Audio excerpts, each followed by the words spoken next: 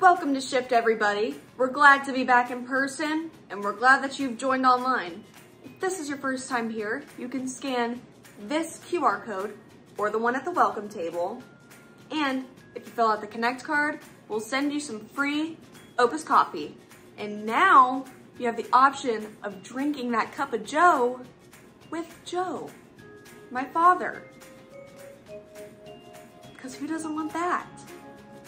In person or on Zoom, you now have a chance to ask any questions to get to know who we are and why we do what we do. Right after service today, we'll be having a short Right after service today, we'll be having a short meeting to discuss the options for our new space. So even if you don't have an opinion, feel free to stick around and see what we found. Make sure to bring in your generosity jars next week. This is our first big change dump of the fall. We're saving up all of our loose change to feed as many families as we can over the holidays. Last year, we fed 75 families, and this year, we're aiming for even more. So bring those jars in, and if you don't have one, there's a ton at the, well, I guess I should be pointing that way. There's a ton at the welcome table. Go grab one. Small groups are starting this week, and Shift students meet tonight. If you want to join, you can, yep, you already knew it.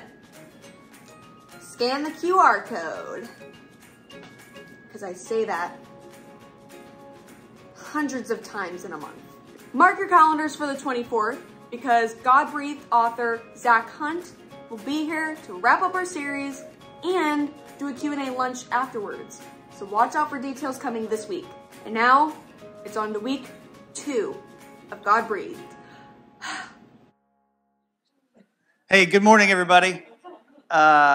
Welcome. Last week, I mentioned that I had always believed that the Bible had just kind of been handed down directly from God to humanity, as in like God dictated what needed to be written and humans wrote it, and then that's how we got this book of sacred texts that we're talking about. But the actual process of the books of the Bible coming together is much more fascinating. The Old Testament, or the Hebrew canon, wasn't finished until, depending on who you read, for rabbinic Jews, around like the 2nd century CE.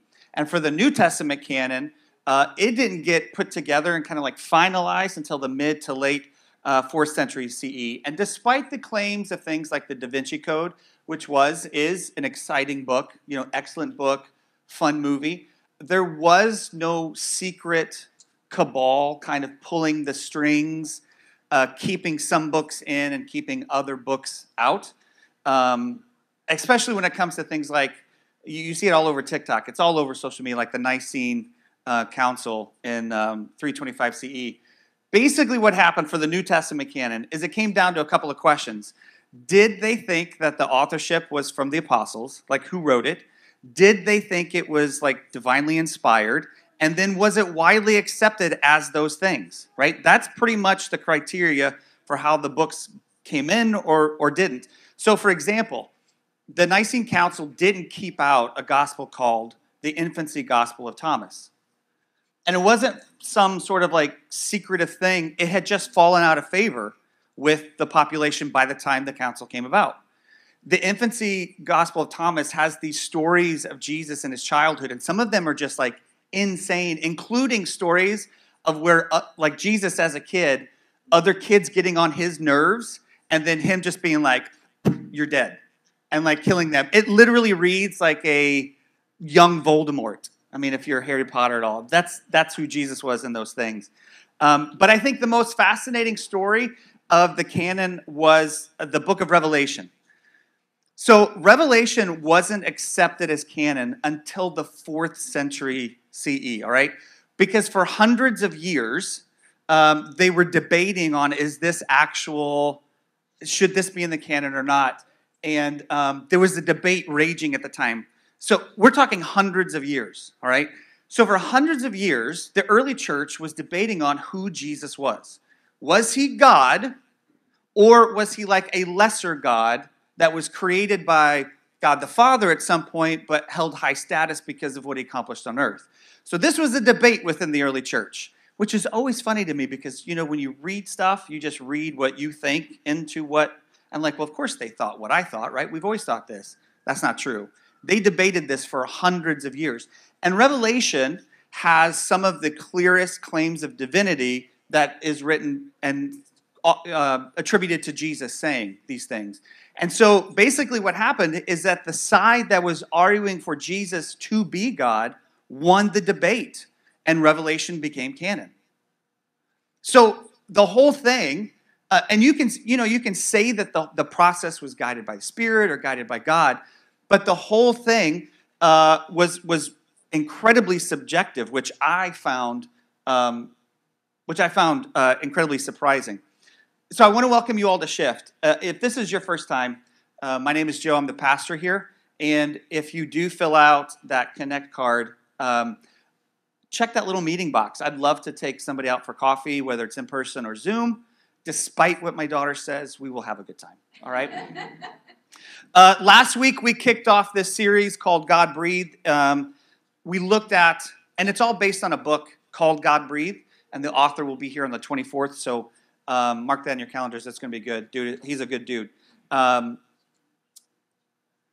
So last week, we looked at the idea of biblical perfection, or inerrancy, and the rise of that in the late 19th and early 20th centuries, and how that has paved the way, created so many problems and paved the way for so many of us to leave conservative evangelicalism in the modern era. Because inerrancy creates problems that didn't exist before. Because it forces the Bible to be something that it's not created to be. It forces it to answer questions that the Bible's just not concerned with answering.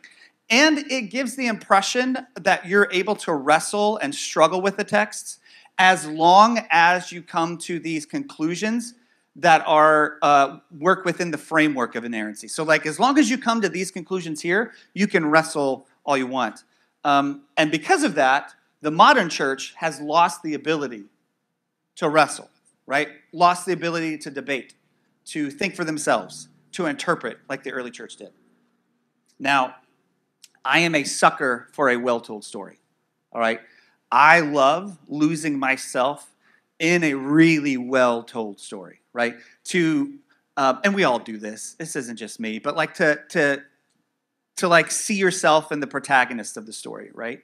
Or even to identify with the antagonist and why they are the way they are. What are their background stories? And then to see some of my stories being reflected in those things. I don't think there's anything quite like it, which is why I love Batman, but DC, which is not Marvel for you guys that aren't comic book people. Not, like the Avengers, that's Marvel. The other side, Batman and Superman, that's DC. But they have been horrible at it. Their movies are atrocious, and I grew up reading Batman, so this hurts. But their movies are atrocious. They're just not well told. There's no continuity. They just flop after flop after flop.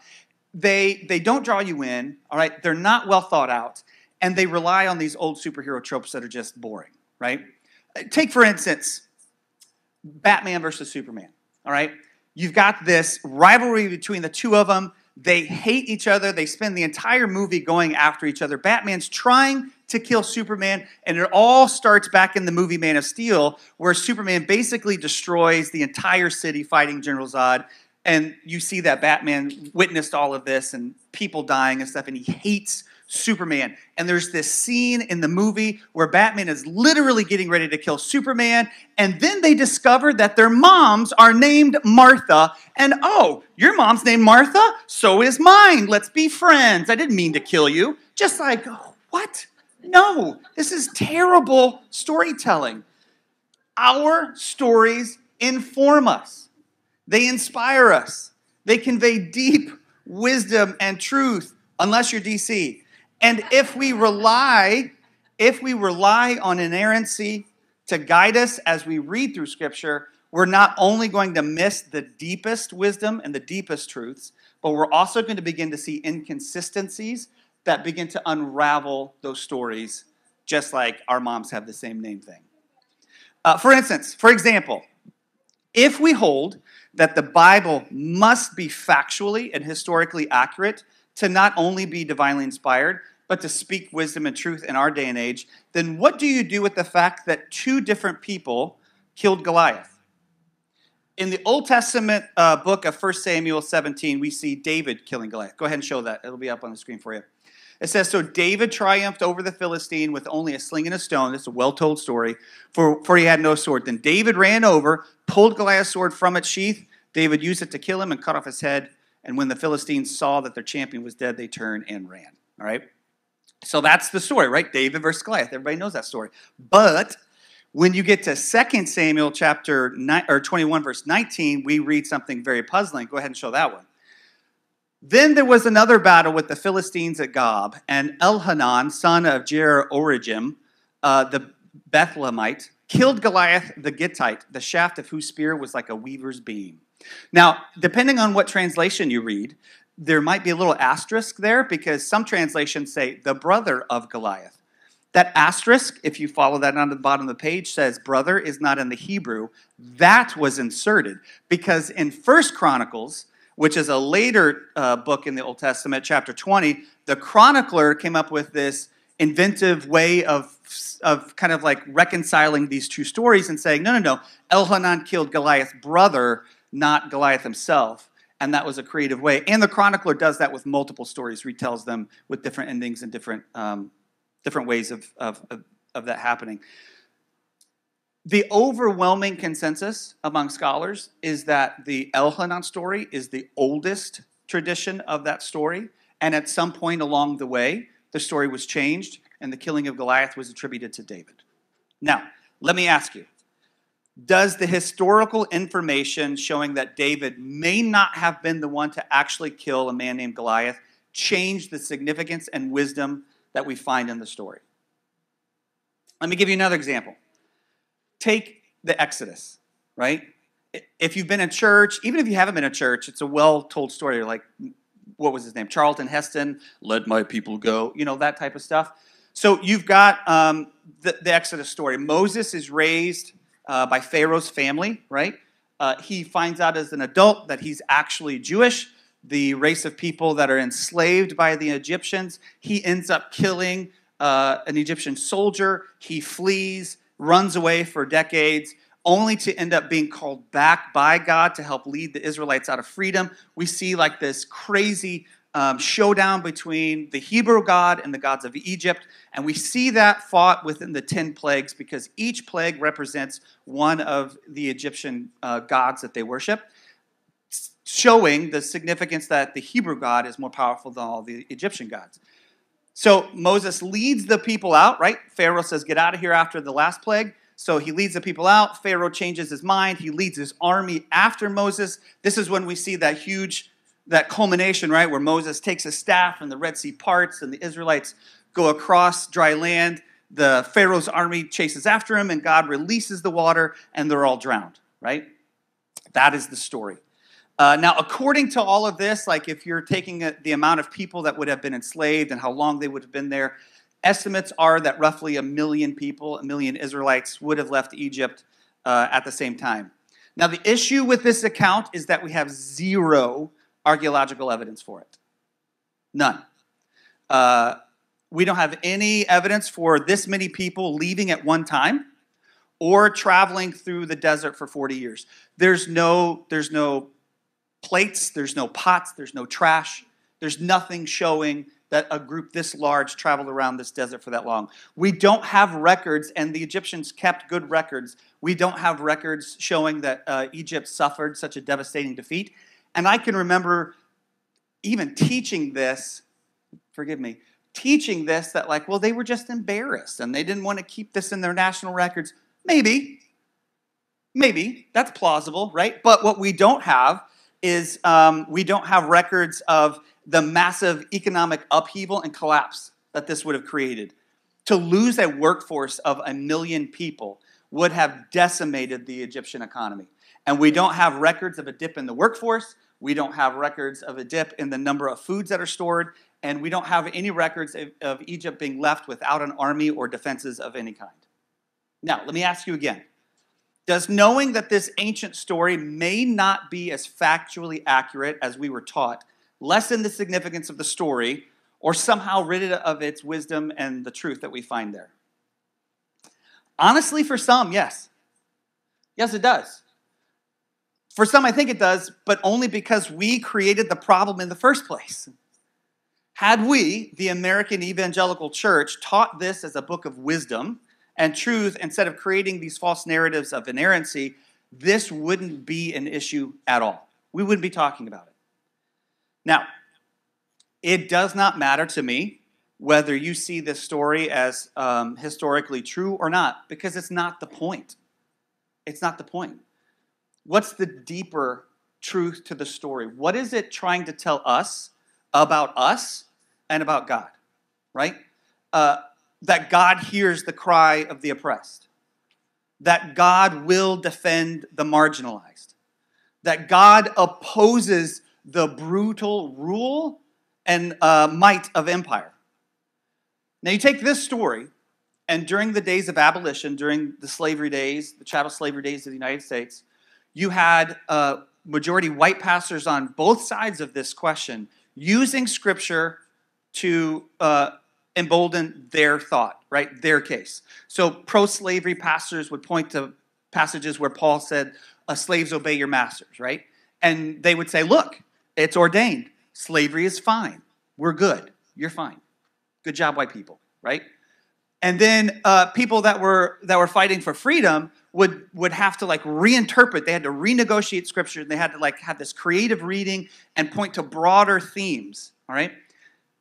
But that's not what black theologians were doing. And there were black theologians, but slavery and history have erased them. What black theologians were doing is that they saw themselves in the story of the Exodus. They identified with the plight of the Israelites, of the marginalized and the oppressed. And they said, no, that's our story. And they saw themselves in the story of the Exodus, that God hears their cry, that God will defend the marginalized, that God opposes the rule and might of the empire.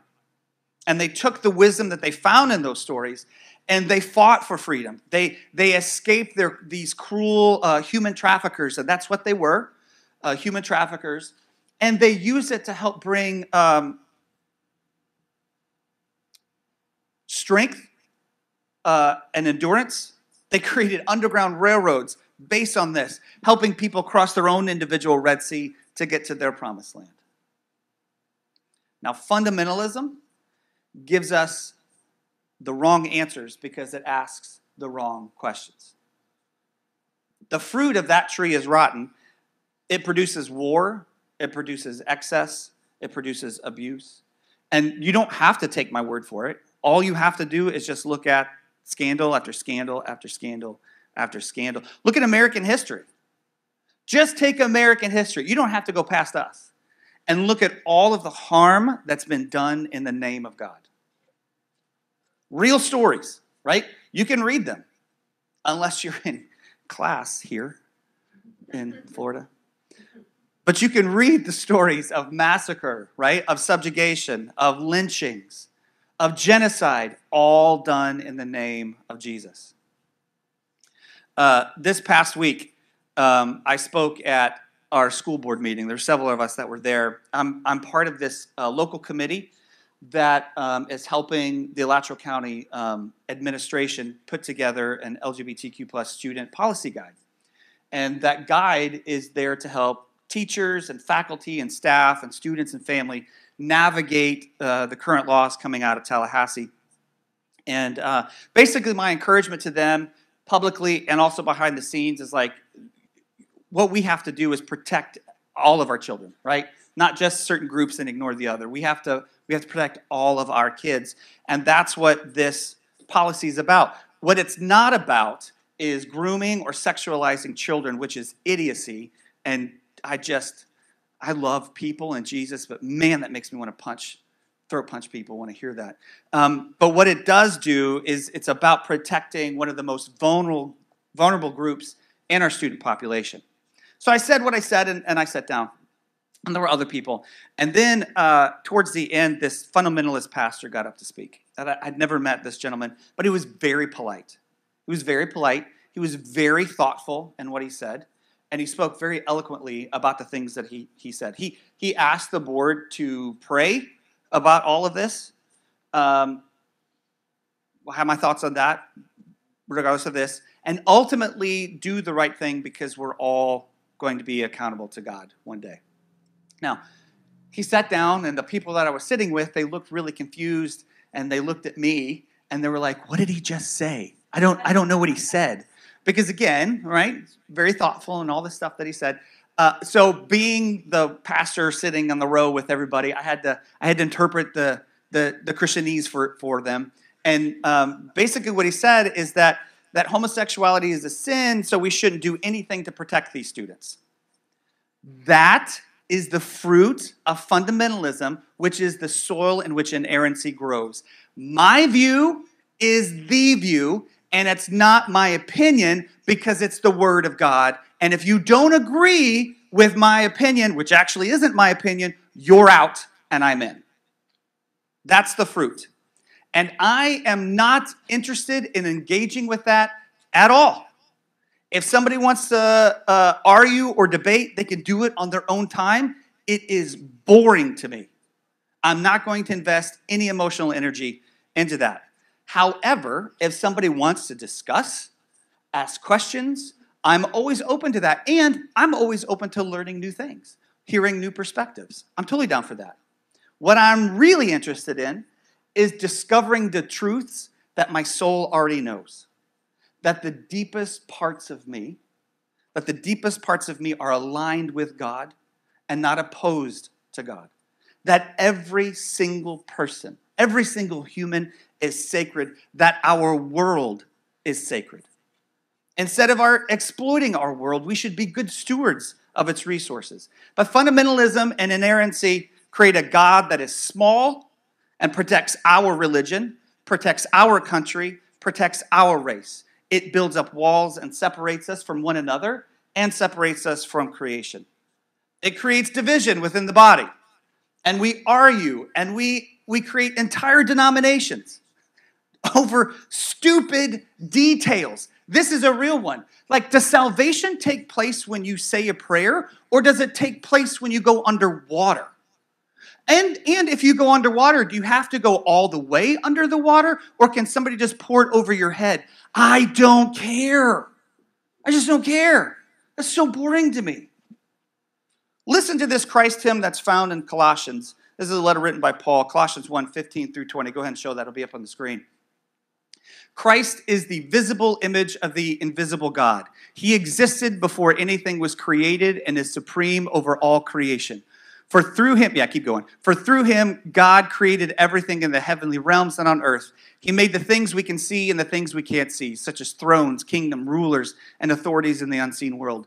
Everything was created through him and for him. He existed before anything else, and he holds all creation together.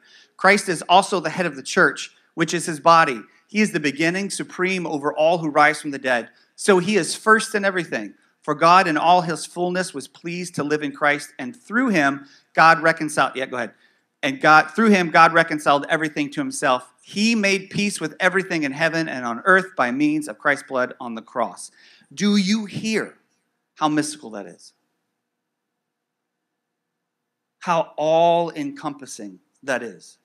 Does that sound like a God that can be contained with our small ideas of who they are?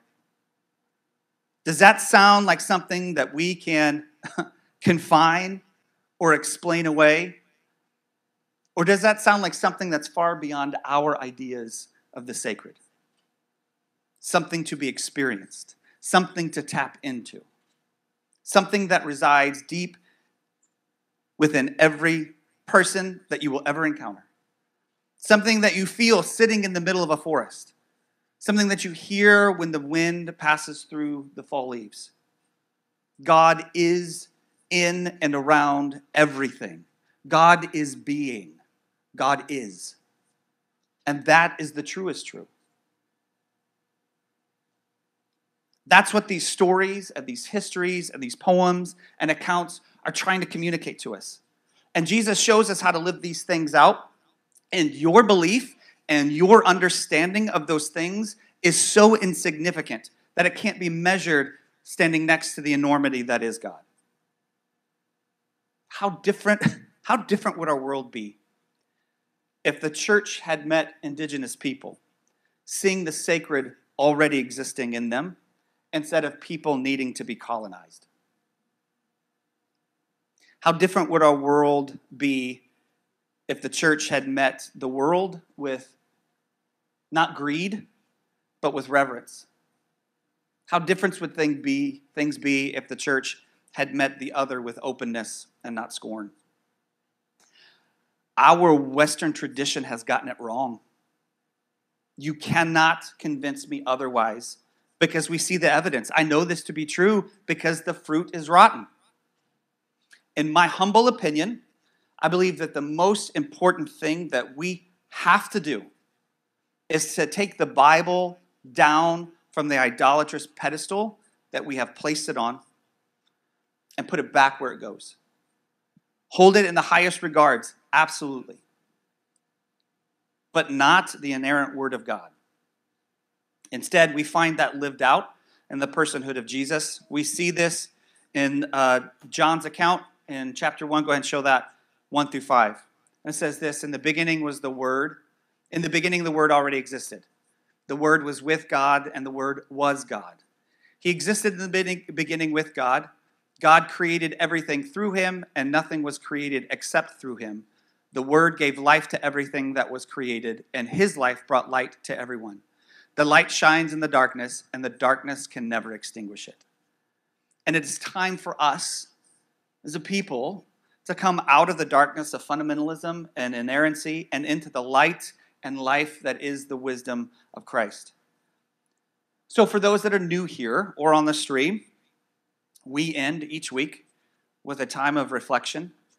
And instead of manipulating emotion with a big altar call, what we want you to do is to check back in with yourself. And so what I'm going to do is I'm going to ask some questions to help guide that process. And the band will come up and they're going to kind of just softly play in the background, but basically so that it's not an awkward silence. And at the end, I'm going to pray for us. And for those that are wanting to, anybody that wants to, we take communion. And that's those little cups there of juice and bread. And communion for us is a weekly reminder of the life, death, and resurrection of Jesus. So my first question to you is this: how did it make you feel when I said that the Bible isn't 100% factually, historically accurate? How did that make you feel? And why do you think you felt that way? For some, that's not going to be a big deal, but for others of us,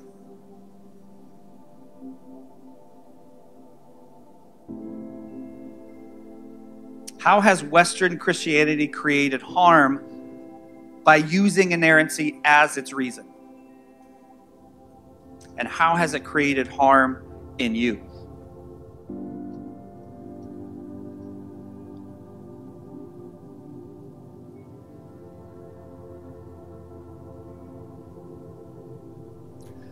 I asked it earlier, but how do you think our world would be different if instead of seeing people as evil, as fundamentalism teaches us to, the church met people seeing the sacred already in them?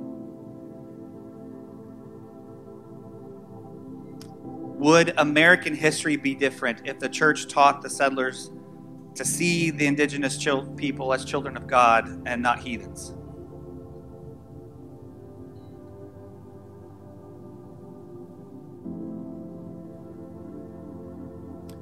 My final question for you this morning is this: what do you need to do to help you untangle inerrancy and to learn to see the deeper truths found in Scripture?